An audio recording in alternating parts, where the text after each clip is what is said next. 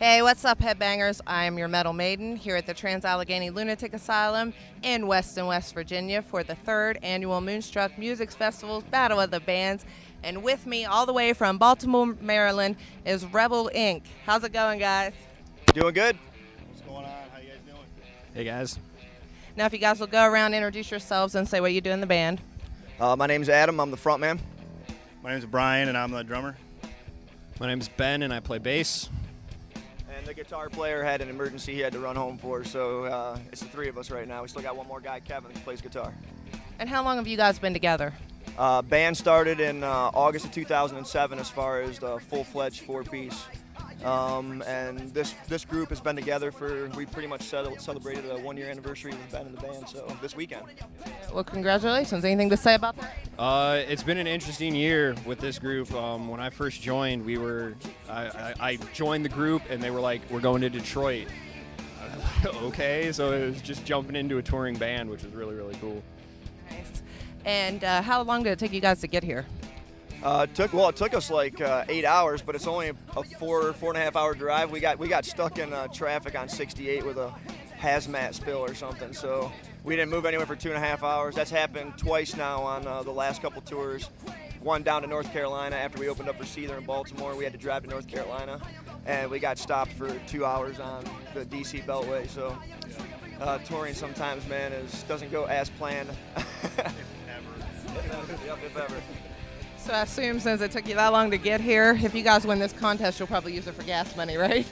Oh yeah, definitely. Yeah, absolutely.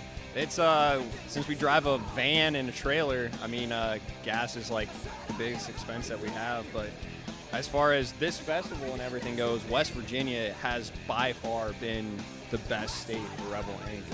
People out here are awesome. It's just a community feel, which is what our band is all about. We're about community. We're about people getting together and having a lot of fun. So West Virginia is just awesome for that. Now, what I've heard a lot about the comments from the fans and stuff that were here yesterday, you guys sound a good bit like Rage Against the Machine. Is that intentional, or was it just kind of happened when you got together and that's just kind of what came out? I don't think it's intentional. I think they're a huge influence to us, and the guys in this band are very genuine in the way that we see the world and how backwards it is from what it should be, or what it's supposed to be anyways. And so this sound kind of stemmed from just being fed up and being sick of everything. And the sound was what came out, you know. We actually have a lot of songs that we play that are nowhere near the sound of Rage Against the Machine. But when we play these festivals and we play our shows for people, we want to really give them all the energy we got, and some of those heavy-hitting, gut-wrenching songs, you know, have that influence of a Rage Against the Machine, that anger, porn, all that kind of stuff. So you're getting pretty much straight passion, straight from the heart and soul when you get a song that we play, period, live or if you hear it on the radio. Yep. And do you guys have a CD out? Yes, we do. We have a 6-song EP that we released. All 6 songs have been played on the radio all across the country, Canada, Australia. We've got a couple songs that have been used in some horror flicks and stuff like that, which is cool. And we released a song called Killing the Future on a compilation album with Tom Morello from Rage Against the Machine, Rage Against, Anti-Flag, and some other big bands. So it's an honor to be involved with those bands on the compilation album. It's called A Soundtrack for Refusal. To benefit the Civilian Soldier Alliance. You can get those, if you want to get the CDs at our website directly from us. It's not going through middleman. If you go to rebelincmusic.com, you get everything right from us. We package them up. I package them up and send them out. And if you email us from there, it's going directly to us. There's no middleman. You're talking directly to the band. And I know you guys are going to be in my hometown, Morgantown, West Virginia, on Thursday at 123 Pleasant Street. What else you guys have going on? Well, we're excited to go back to 123 Pleasant Street Thursday. The very next day, we have a big hometown blowout in Baltimore. We're headlining the Bourbon Street Ballroom Friday, June 10th, and it's going to be an intense Baltimore Rebel gathering. There's people coming from all over: West Virginia, North Carolina, Ohio, New Jersey, New York. Georgia. Yeah. A band from Georgia, a photographer from Georgia that's just coming up to take pictures and hang out. Like, it's going to be a big gathering of rebels from all over the place coming together in hometown Baltimore. So. And then Saturday we're Moorfield, West Virginia at the Top Hat Super Club. So we love West Virginia. West Virginia is awesome. We will play anywhere in West Virginia. Well, we love you guys. We're also playing a big festival in New Hampshire at the end of June, Pork Fest, which is a big Liberty festival up in New Hampshire. Going to be a bunch of people up there, free-minded people, liberty-minded people. So it's going to be our type of people to be hanging out with for a weekend. Pork Fest. Yep. We like the way that sounds. Yes, we do. Okay, anything to say to your friends, fans, family, supporters, people who helped you out? We can't thank the people that support us enough. The people like yourselves that get out there and support the scene any way that you can. It takes a good foundation to help everything build up from it. And we want to say thanks to all the friends and family that stick by our sides through everything we go through. So thank you guys very much. Okay, if everybody will look into the camera and give me your meanest, most metal faces. Wow!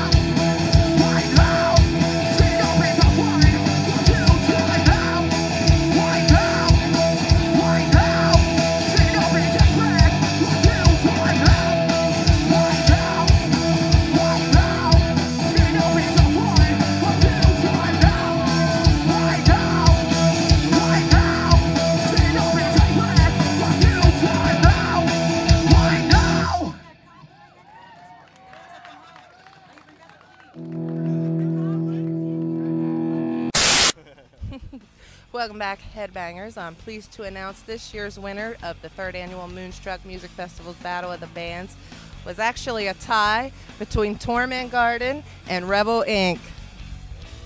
We'll start over here. You surprised?